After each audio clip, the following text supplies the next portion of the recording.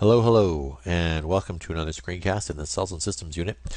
Today we're going to take a look at single-celled and multi-celled organisms. What's the difference? And then the name alone implies a difference. Okay, so let's dive right in here. This is a very short topic here. The variety of organisms here on planet Earth is incredible if you think about it.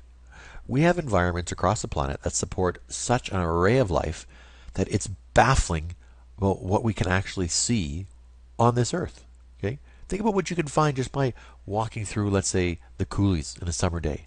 That's incredible. That's incredible. Not to mention like the Amazon jungle or deep below the ocean. There is a huge variety. And that variety, we see a large difference in single-celled versus multi-celled organisms. For example, the smallest organisms known to scientists are something called mycoplasma. Okay.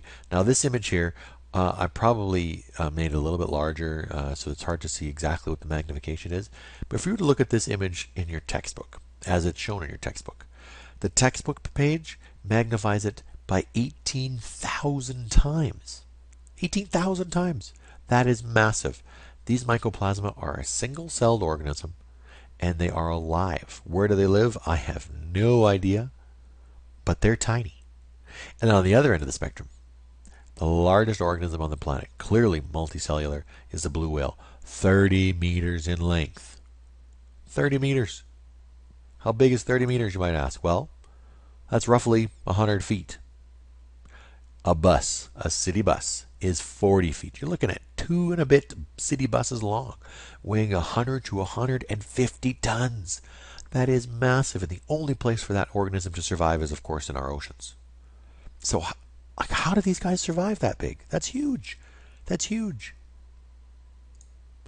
Some other super small introductions. Sorry, if you take a look at this one, we have here penicillin-resistant bacteria. That's little bacteria that actually won't react when you take penicillin. This creates a penicillin allergy sometimes, and makes it very difficult to treat. This is the flu, the influenza virus. That's what it looks like under a microscope. Wouldn't be what you think it was, but single-celled nonetheless. These are called sea sparkles. Why? Because they light up and they sparkle. They use bioluminescence, and they're found in deep parts of the ocean. A single-celled organism. And this funny blue-looking guy, that's a paramecium. Parahusium, a paramecium. Now, we're going to take a look at parameciums a little closer in just a second. So, some organisms are called unicellular, as the ones I just showed you, the viruses and the sea sparkles, okay, which means they're made up of only one type of cells. Almost everything that we look at under the microscope are called microorganisms, and they're unicellular, such as like the mycoplasma. Anything else that's got more than one cell, we call it multicellular, made up of 2 or more cells. Plants, animals, everything else is multicellular. Now, the benefit of being a multicellular organism is that you can have a little bit more functioning, so to speak. Okay, because unlike unicellular organisms, multicellular organisms benefit from being able to live in a wide variety of environments. If you're a unicellular organism, you've got one environment to live in, that's it. You can't move between it. Multicellular organisms can grow very large. They can get their energy from a wide variety of foods. They have very complex bodies, very complex, and they have specialized body functions. If you are multicellular organisms, you are able to do all these things. If you're unicellular, you can't live in a wide variety. You don't grow to be very big. You get your food source from one thing because that's all you can handle.